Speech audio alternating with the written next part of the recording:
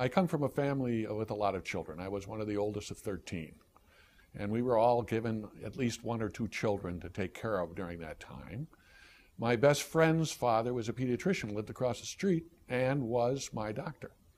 So I got to see what he went through throughout his life.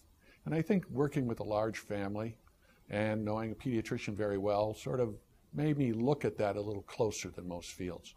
When I hit medical school, I liked everything I went into. But I love pediatrics best, and that's why I chose pediatrics as my specialty.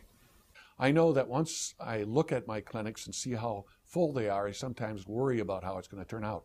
But once I'm in clinic and start talking to families and patients, I enjoy that time so much.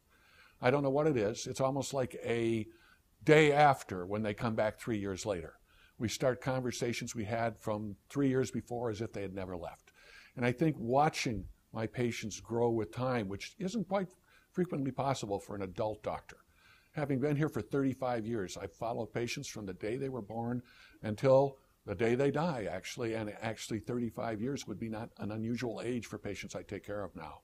So I think the ability to sort of watch a patient go from the beginning of their life to their end of life and cover the whole spectrum has really made me love medicine.